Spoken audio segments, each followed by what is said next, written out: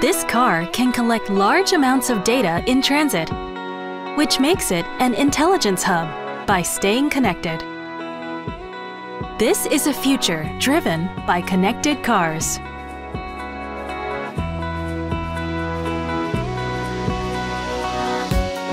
In Japan, where the population is rapidly aging, data shows that about half of the elderly drivers involved in fatal traffic accidents are cognitively impaired. How can connected cars contribute to solving this social problem? By collecting driving behavior data from the connected cars and combining it with driving video data, NTT DATA has developed an algorithm to detect dangerous driving behavior, such as failing to stop, stopping abruptly, and crossing the center line.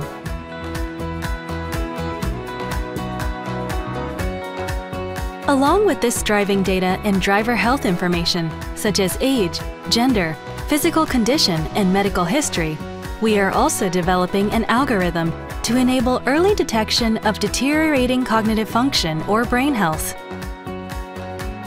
Looking ahead, we hope to establish a system for avoiding a wide range of risks by estimating the brain health of elderly people based on other aspects of their daily lives. NTT DATA will continue to explore the role of IT in improving the quality of healthcare, starting with the use of connected cars.